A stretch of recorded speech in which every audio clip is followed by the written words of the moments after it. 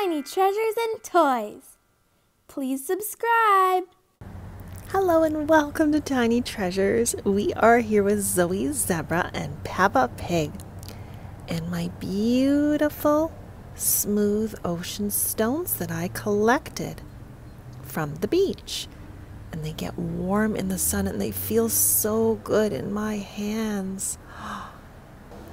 Now, of course, the stones are all different shapes and sizes. Let's arrange them from biggest to smallest so Peppa and Zoe can jump on the rocks.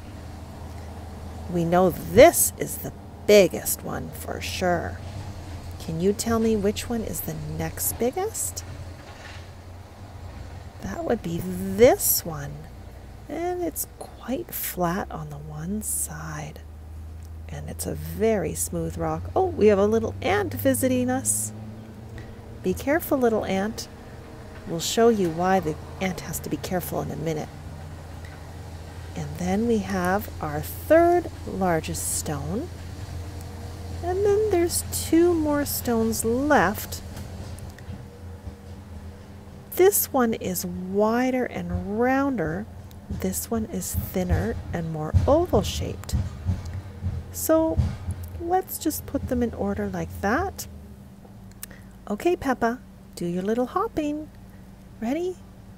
Hop, hop, hop, hop, hop. Your turn, Zoe. Thank you, Peppa.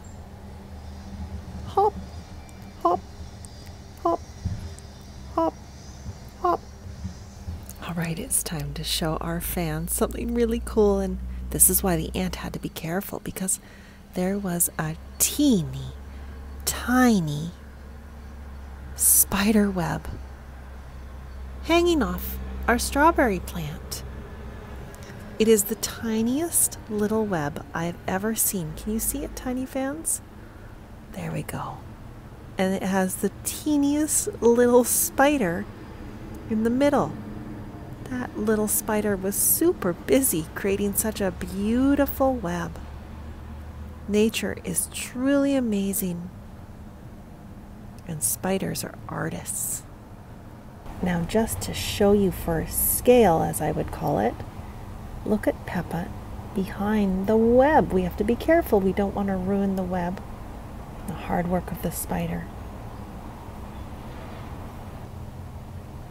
Well, thank you for coming outside with us today and getting a little vitamin D from our sun. And thank you so much for coming to Tiny Treasures. Please subscribe to our videos. Goodbye.